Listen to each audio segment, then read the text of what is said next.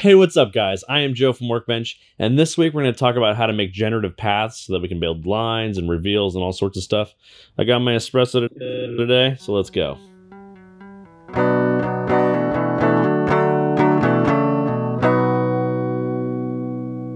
Alright, so today we're going to be making this thing. We have a reveal in here and these little lines and stuff.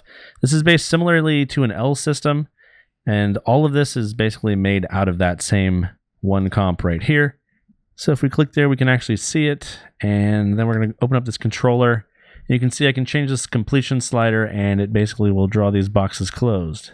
The reason why they animate so weirdly is because this is actually just a single stroke, and right now we're offsetting it. So this is actually not a closed shape, it's just a single path. So if we change these settings back down, we make this offset back to 0, you can see that those are the lines that we're starting with. And we have a bunch of different other settings. We have a random seed that we can change. We have how many steps we take. We can change the length between the steps. We can change the stroke width.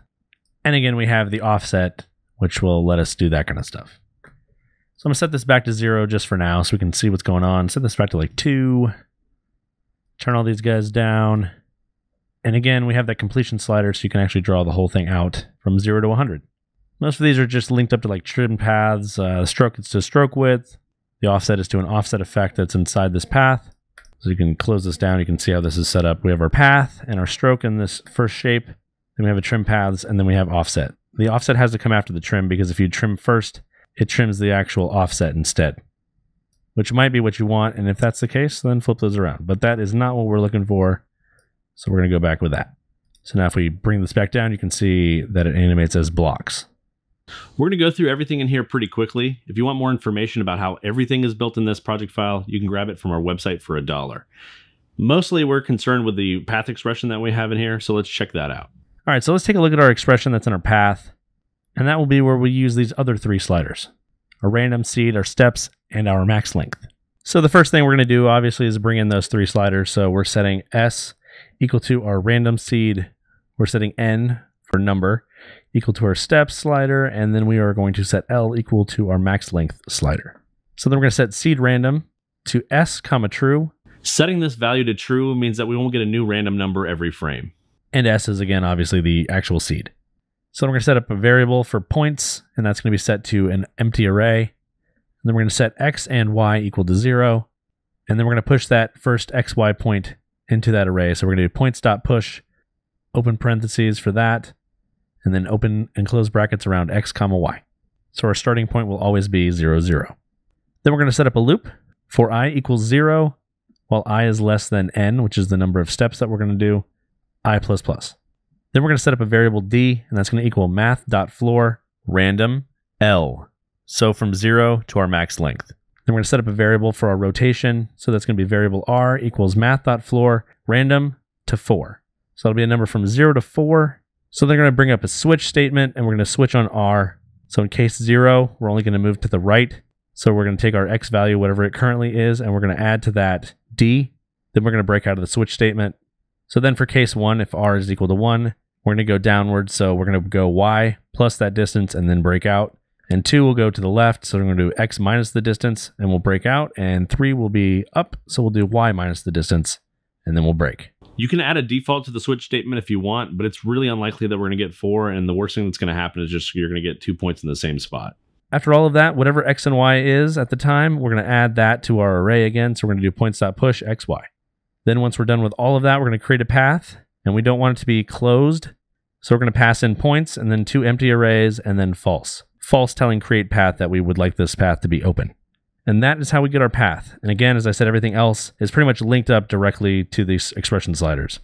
Then they're all added into a essential graphics panel, which I already have in my layout. And if we undock that, I don't know why it's actually docked, we will see here that we have our random seed steps, max length, stroke, offset, and completion. And outside of here, we are using that pretty much everywhere else. You can see this takes a little bit to render, but I'd say it's worth it. So obviously that's how these lines are built, but how is this thing revealed? Well, we have another comp in here. Down here, it's called reveal. You know, why is this opening up in a layer? Let me click this back over here to my regular Workbench screen. Because for some reason, that reveal is opening up as a layer, and it still is. I don't know why. All right, we're going to open layer source. I don't think I've ever done that in the entirety of me ever using this program, but hey. All right, so this is what I have in here. I have the cicada down here at the bottom, and it is set to be a guide layer so we don't ever see it. And I basically took this, used all my controls in here to add different pieces on top of this to basically fill in this shape. So if we play this whole thing, you can see it kind of does that until everything is filled. At the end, a couple of bigger passes come through, and there's a couple of spots left open, which kind of add to the whole thing at the end. All right, and that is basically it. So let's take a look at how the rest of the look was built. So again, we have these reveals, and the cicada itself is alpha matted to those. We have a layer on the background that is white because we're going to invert later on. And so if we turn just these two here, you can see we have the cicada drawn on, and this one has nothing at all changed with it. It's only the adjustment layer above it, which just inverts it and then adds a minimax on top. Then we have another layer of that cicada, which also has minimax applied, but to a slightly less amount. And it is also being track matted by that same reveal, and they are offset a little bit in time from each other. So that's why we get these like white flashes. And then when we turn this guy on so you can actually see it, it draws back in a little bit more of the original drawing. So we're going to turn on these other texture layers.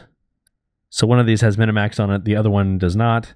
It's minimax and extract just to kind of drop out any kind of the gray tones back there. But then we add a little bit of them back in with this top layer, and its opacity is a little bit lower. This is just a texture layer. It looks like this. That's how I actually wanted to open the layer panel. Anyway, then we have a bunch of these L systems. You know, I'm going to call them J systems because they are Joe systems.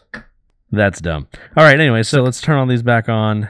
You can kind of see that they start to draw in. Then above that, we have this blur and grade, which actually should just be called vector blur because that's all this one is. I just duplicated that out before. So we'll turn that back on.